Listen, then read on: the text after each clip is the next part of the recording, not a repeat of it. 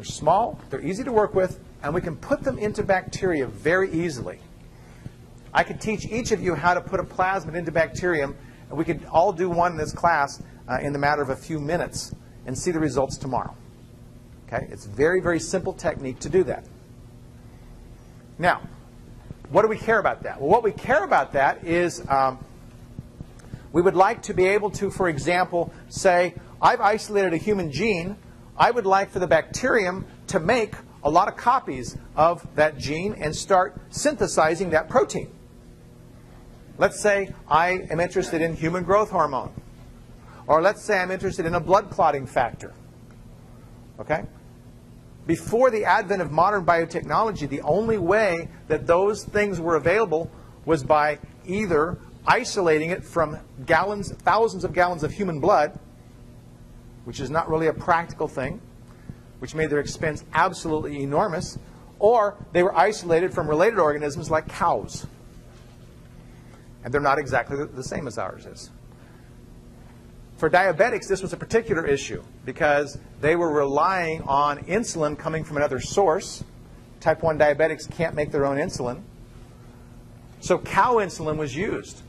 And people who had type 1 diabetes over a long period of time started developing antibodies against the cow insulin because the body saw it as foreign.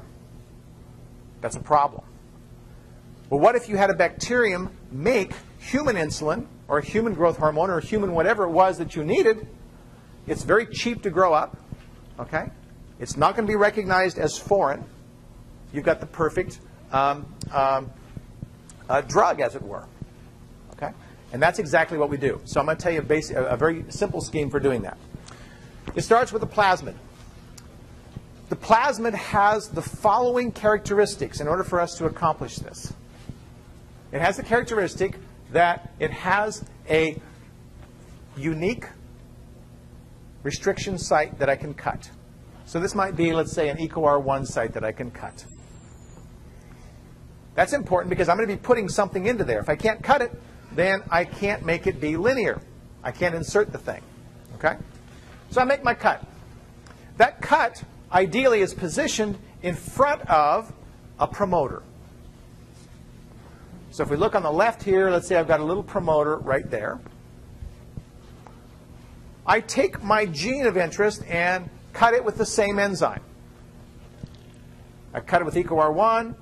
It turns out these ends will stick together very nicely if I do that. And when they stick together, I can use a DNA ligase. What does DNA ligase do? It's going to join fragments together. What kind of bonds does it make? Phosphodiester bonds. Good. Okay? Makes phosphodiester bonds, and now it's all linked together. The plasmid has one other characteristic. Okay?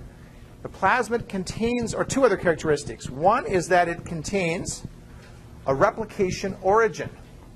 That's important because we want the plasmid to replicate in the bacteria.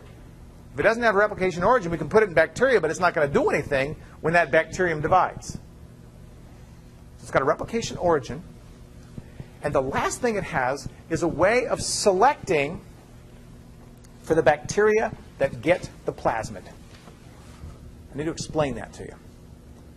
It has a gene in there that allows us to select for the bacteria that get the plasmid. The gene that's used is a resistance to an antibiotic. So it might be resistance to ampicillin. That's a very common one that's used in the laboratory.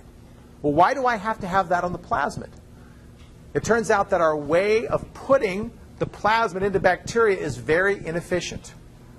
Even though it's easy to do, at best I can get about one plasmid per every 10,000 to 1,000,000 bacteria. All I care about are the bacteria that get the plasmid. So if I do that technique where I put this plasmid into those bacteria and then I treat the bacteria with ampicillin, the only ones that will live will be those that have my plasmid. Now, if the promoter is very active, guess what's going to happen? The bacteria are going to start making the gene that I put into them. They're going to make insulin. They're going to make human growth hormone. Whatever that gene is, they're going to make it because they use the same genetic code that we do. Okay? The genetic code is universal. As a consequence, modern biotechnology has available to us all kinds of human proteins that would otherwise not be available. Okay? The lives of people who have deficiencies in clotting factors have been changed immensely because of just this right here. It used to be they were isolated from human blood.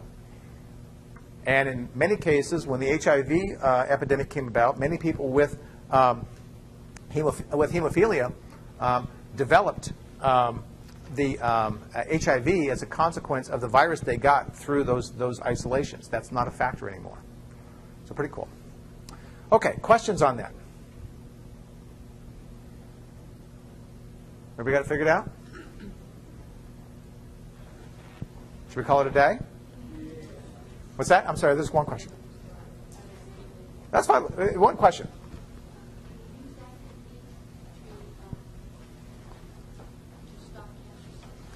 Can you use that technique to stop cancer cells? The answer is, in general, no. Okay? You can certainly make things that will stop cancer cells, but the problem is that you've got many, many different types of cancers. So though you might be able to design or find a protein that might target one cancer cell, there's many others that it would not.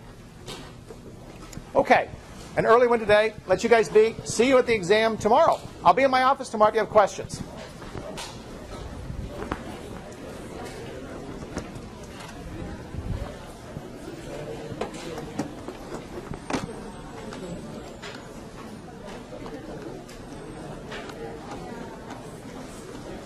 How you doing, Amanda?